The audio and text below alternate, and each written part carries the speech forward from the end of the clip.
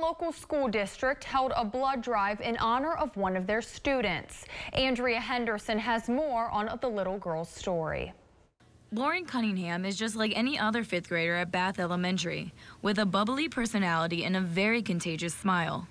But on May 14, 2014, she was diagnosed with leukemia. She had leukemia flowing throughout her body, and that new blood had to be put in to save her life. It hasn't seemed to affect her lively spirit, but it has made her all too familiar with the importance of blood donors. Blood drives are really important because blood saved my life and lots of other people's. And for that reason, the Red Cross and Bath Local School District teamed up to hold a special blood drive in Lauren's honor. What's really struck me about this blood drive is the high school students. When I was in high school, I wouldn't have done this. They're 16 years old here giving blood to help people like Lauren to save their lives. That's amazing to me. Leighton Wheeler was one of those students. Well, I think it's important because other people have problems with it, and just help another person out, help make their lives better.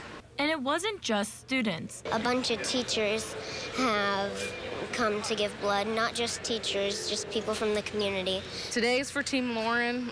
We've done a couple drives for Lauren. It's always a pleasure working with her and her family. She's a wonderful little girl, and we're always glad to help with that.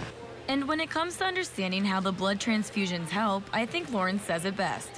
I was so full of energy, and it's amazing. Just a blood transfusion can do that to you. It's like sugar. One donation of blood can save up to 3 lives, like Lauren here, who said 79 blood transfusions.